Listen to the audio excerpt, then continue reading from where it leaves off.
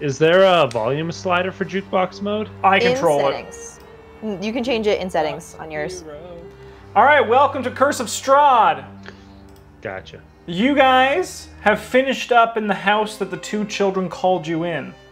Outside, Strahd has returned a Scipitar from the death, dying to the ancient creature deep below that you appeased in a sacrifice. The house behind you is now in worse shape than you found it before. The windows are boarded up, but the boards are decaying with rot, age, years within them.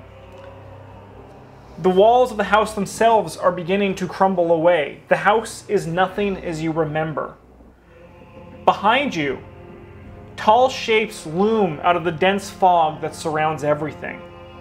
The muddy ground underfoot gives way to slick, wet cobblestones.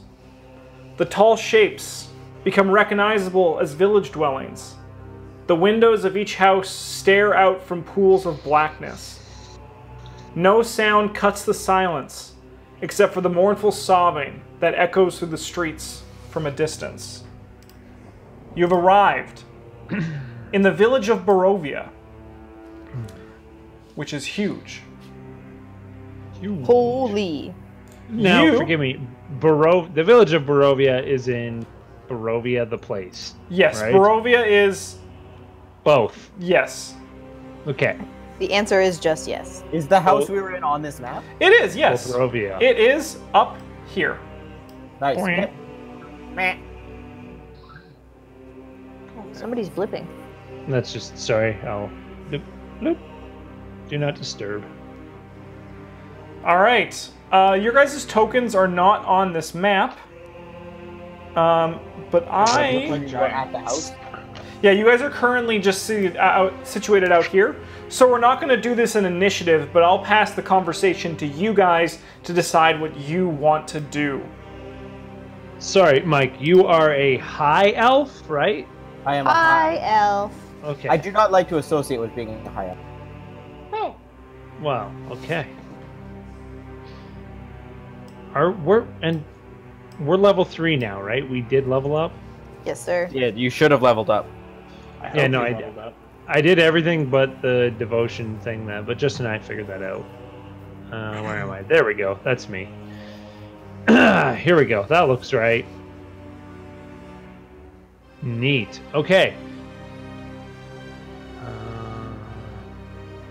One thing of note, the fog has dissipated, and you only see the outline of the fog making, kind of surrounding the sky at the edges of the forest that you guys entered.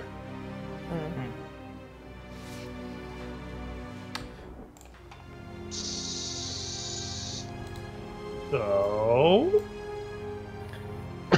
So what? You just died. Yeah, like... This is weird. Do you need more berries? No, I'm good for now. Okay.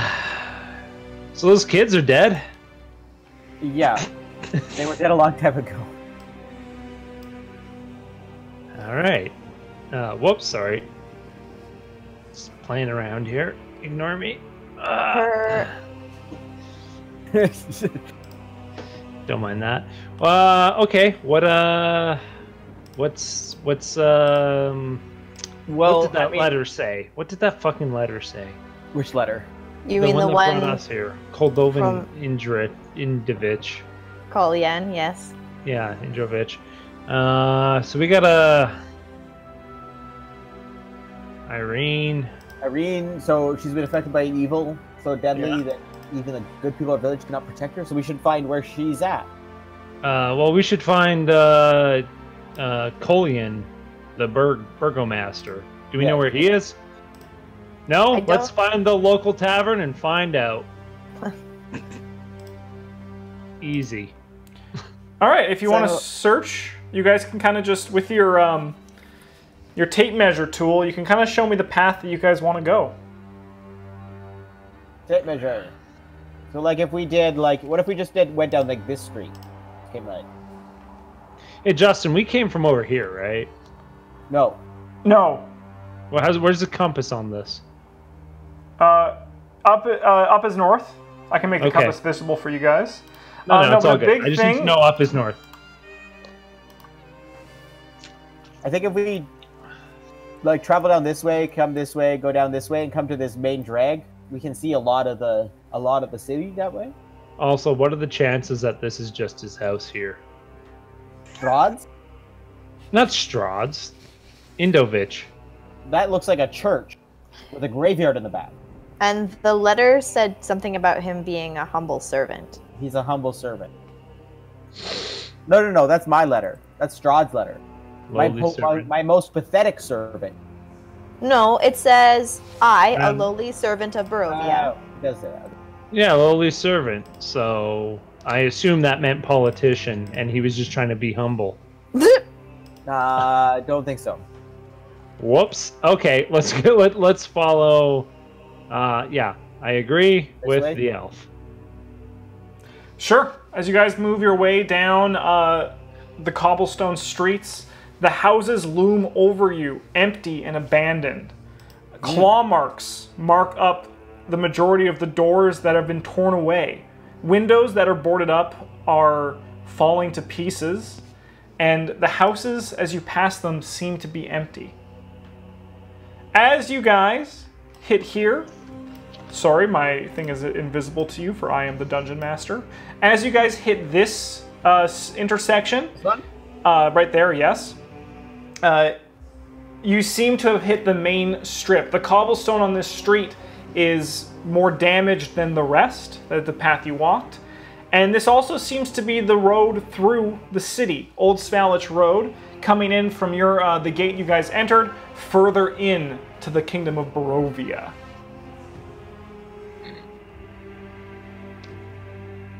What would you guys like to do next? Any taverns along the road? Yeah, let's continue down the road into the city. Sure. All right, as you guys hit here. See if anything's open. Looking for anything that's open, not just tavern. Sure. As you guys hit here, you pass through a few buildings that are noticeably open. From some of them, as you guys have also gotten closer, the sound of distant crying has become louder. Two buildings have come out to you guys as noticeably open. The one further south, E1, seems to be a general store, while E2 is... One second. A single shaft of light thrusts illumination into the main square, its brightness looking like a solid pillar in the heavy fog. Above the gaping doorway, a sign hangs precariously askew, proclaiming this to be the Blood on the Vine Tavern. Well, there's your tavern, Incipiter. Well, taverns are a good place to find information. That's very true. Shall we? So E2's the tavern? Yes. What's the name of the tavern? Blood on the Vine. Yeah, from far away, the sign reads Blood on the Vine from where you're standing. How fitting. Let's go in. Yes. As you guys approach, would you guys please make a perception check? Oh, yeah.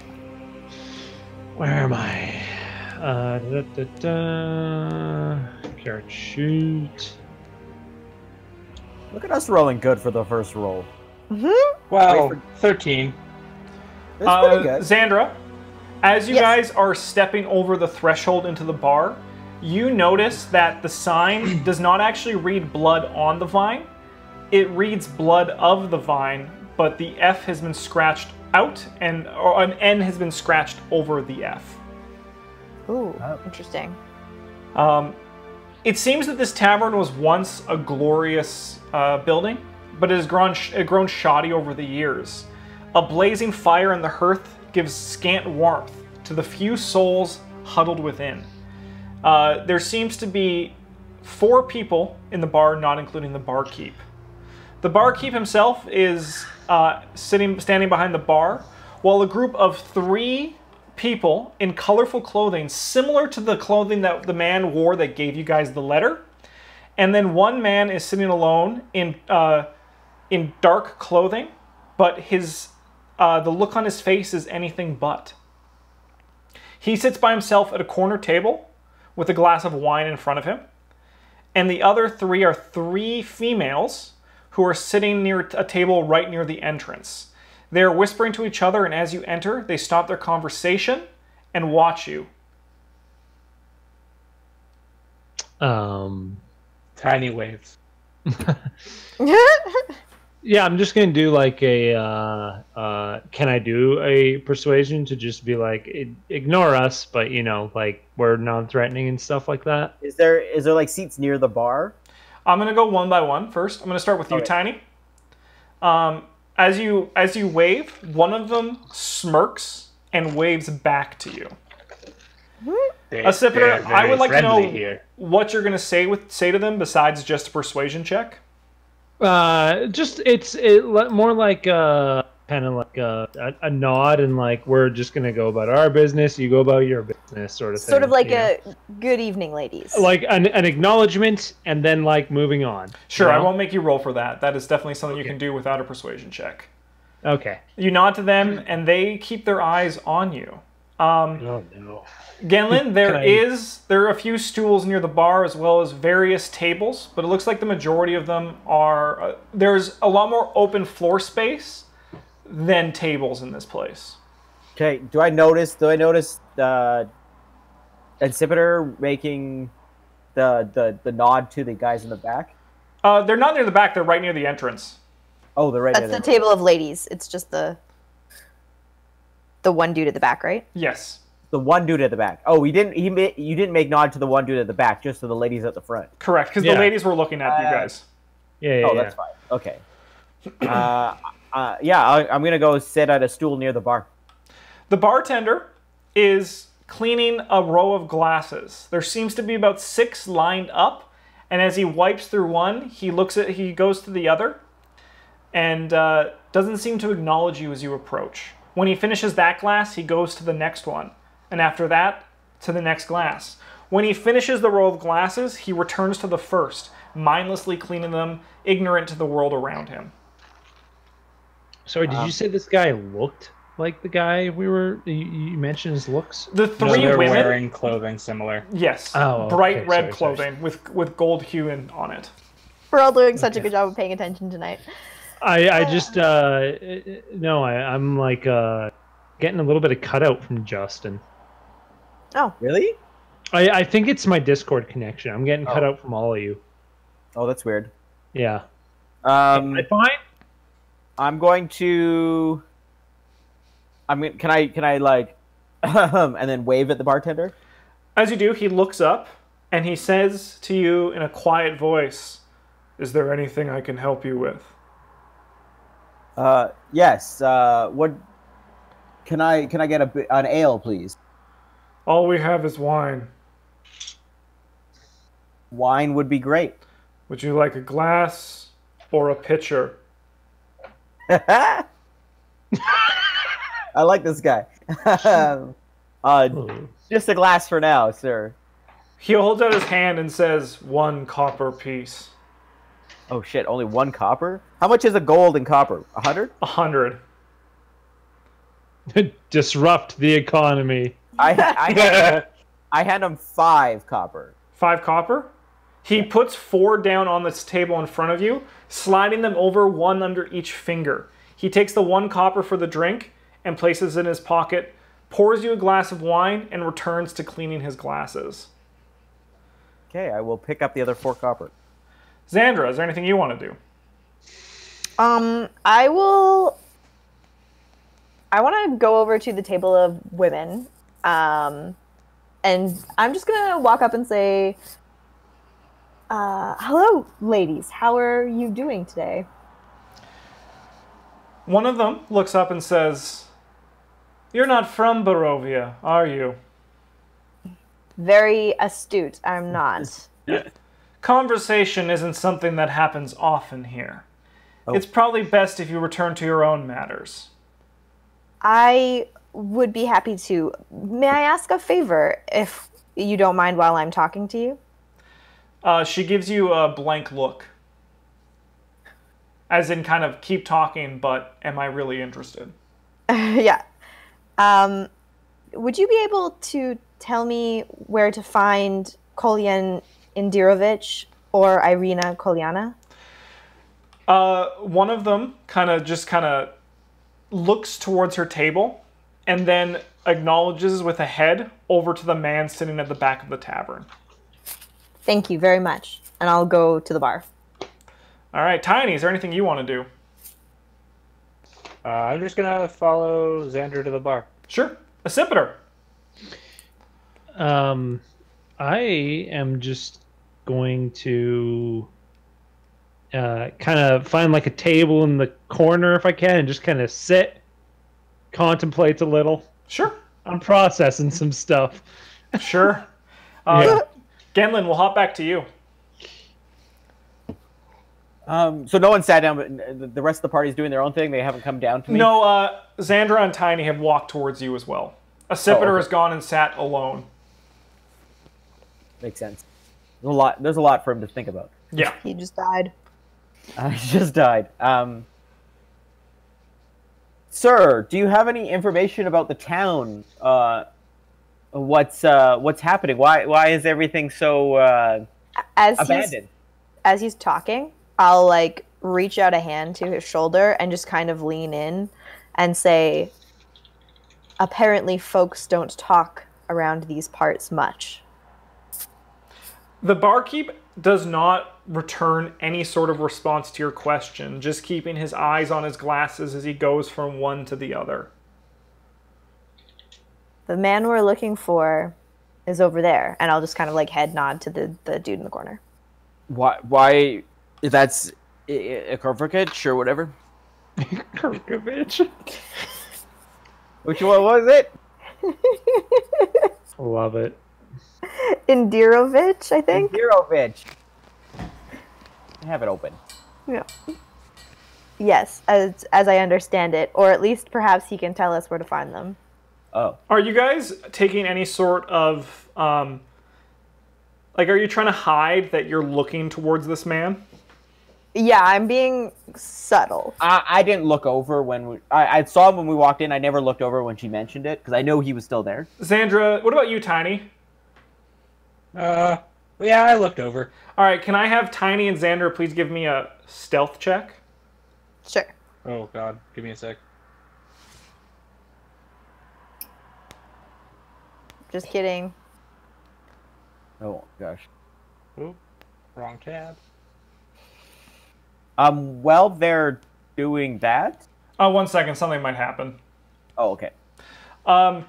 Tiny, you notice it, that the man sitting at the table makes eye contact with you.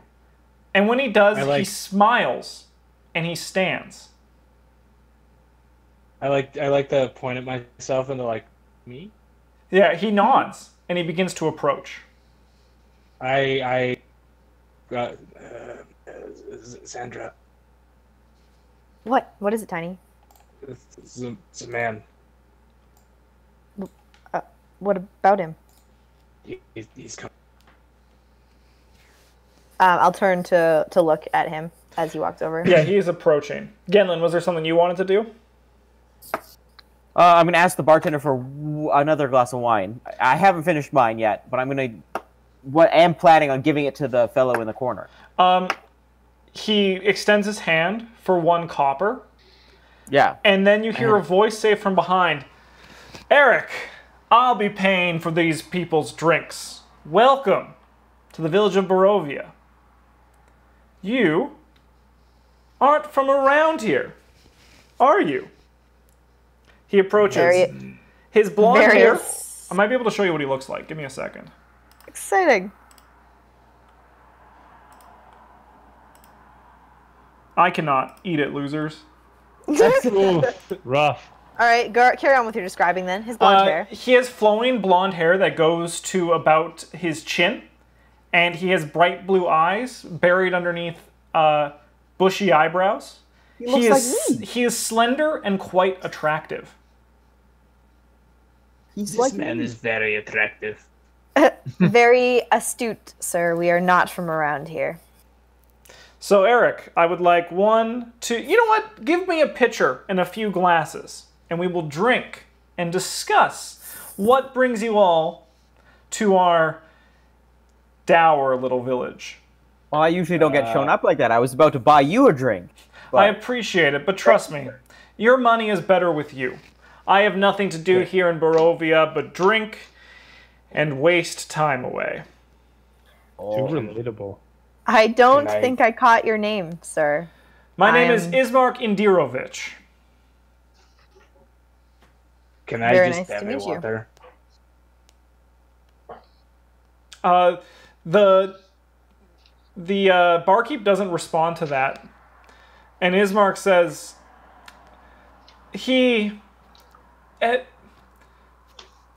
no. Let's sit. Let's sit and discuss. Okay. But he taps you on the shoulder as high as he can reach and says, "But worry not, my friend. You don't need to drink. No pressure." Is it even legal for you to drink? Aren't you so young? I am maturity. the ripe old age of 53. Oh, his name is different in the Roll20. That's funny. What, Ismark? Yeah, Yeah. He's Kolyanovich. but it's Indirovich. Okay, Indirovich. Well, it's a pleasure to meet you, Mr. Indirovich. Do you guys take his offer to come sit with him in the back? Oh, yes. Of course. All right, what about I'll you? as we go over, I'll like wave to Accipiter. Exceptor's just looking at his feet. He's just kind of... Our friend will potentially be right over. Well, yeah, if you don't pay attention to me, I'm going to come and get you. Or at least come over and have a conversation with you about it. I'll like perk up when you like look up when you come by. Accipiter, we've met a local who's able to and willing to talk to us, which is more than most people. Would you like to come meet him with us?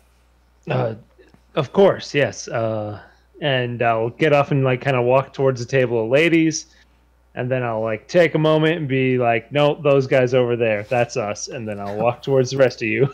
Oh dear. Cool. I'll watch this happen and just kind of follow after him. You guys are all seated in the back of the tavern. The barkeep continues to clean glasses, and the 3 women are having hushed conversation, now not paying any attention to you. Ismark leans back and says, "I would like to cut directly to the chase. I need assistance, and I feel like you 4 might be the ones capable enough to help me." Are you... I'll mention the letter. He kind of just... He acknowledges with a clueless expression. Okay. We potentially might be able to help you. We would certainly be honored to try. Excellent. I need some people to aid in protecting my adopted sister, Irina Kolyana. Excellent. Protecting from what? Does she need to protect from? I need you guys to escort her to a settlement called Valaki, near the heart of the valley, beyond the view of Castle Ravenloft. Irina has had some unfortunate attention from Strahd himself. I'm gonna kind of take like a half step back at that name, but not say anything. What sort of attention from Strahd?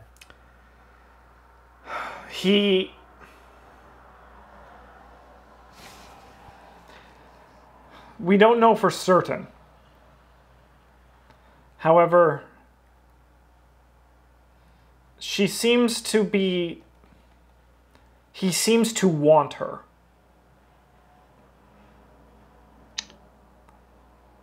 How unsavory.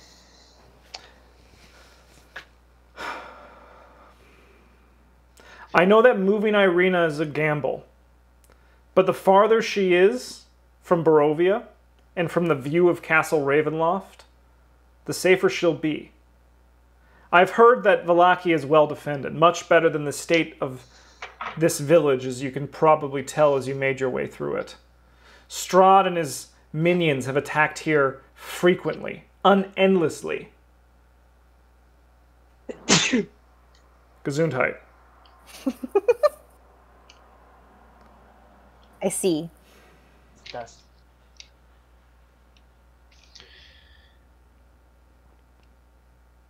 We accept. Excellent. Where do we find her? I will take How you. do we- We'll take you to Yes. my father's home. Lead the way, sir. All right. He takes you guys. If you guys, is there any other questions you guys want to ask him as you're seated out?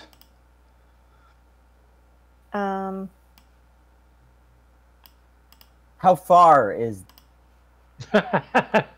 It's about 3 years' journey. It's just further Dude. south in the village. The Oh. what color is your dragon conversation all over again? Further south in the village. So it's still... It's a different village. It's a new village. No, it's in Barovia, the village of Oh, Barovia. it's in Barovia. Oh, okay. Yeah, just further south. You're talking about two different things.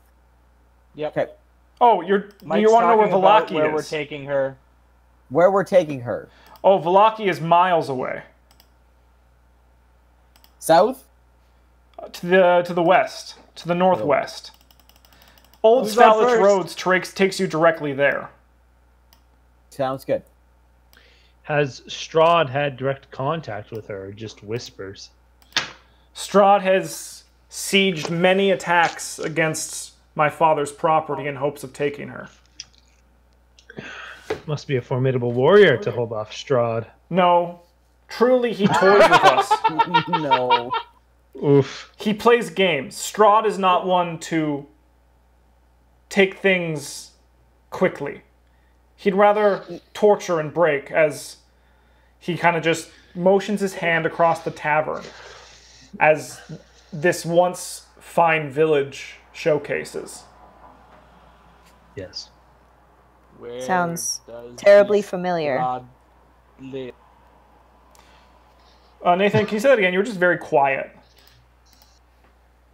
Where does this Strahd live? Strahd lives in Castle Ravenloft. His Where? looming fortress north of here. When the fog clears during the day, occasionally you can get a glimpse of it. A large tower, dozens of peaks, just looming over the horizon.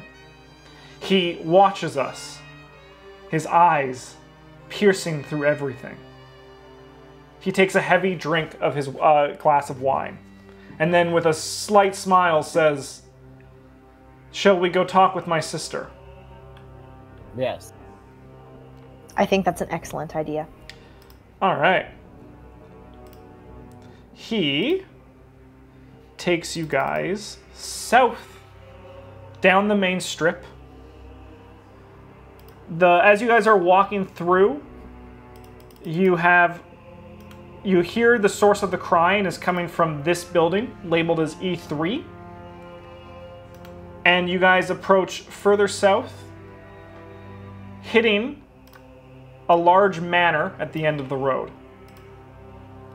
A weary-looking mansion squats behind a rusting iron fence. The iron gates are twisted and torn.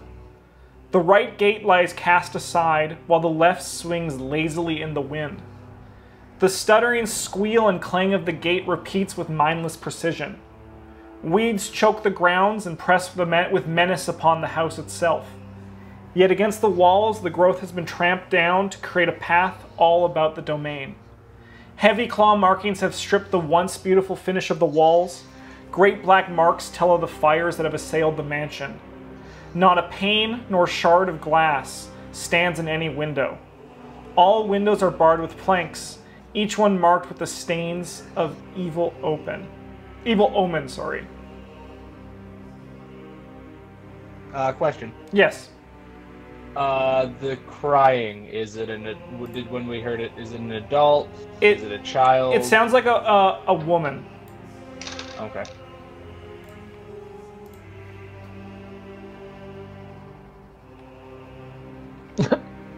You want to do anything about that, Tiny?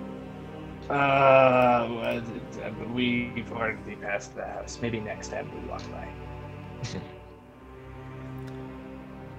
He walks you up to the doors and says, I apologize for the state of the manor, and further, what you shall find inside. I'll just like furrow my brow at that sentence. He knocks on the door with heavy knocks, and after a few moments, a small slit opens. A woman's eyes are on the other side, and Ismark acknowledges it with a nod. The panel slides shut and the doors open, and he steps in first, quietly reassuring that these people are here to help. Would you guys like to step in? Yes. Not until he beckons us in. Much like the rules of vampires, I wait. I will go It's in. only if you are a vampire. I walk in. Yeah, I I'll walk in. follow. Okay. I'll follow. Wouldn't that have been such a plot twist if he couldn't go in and that's what the note said? Yeah. The interior of the mansion is well furnished, yet the fixtures show signs of great wear. Noticeable oddities are the boarded up windows and the presence of holy symbols in every room.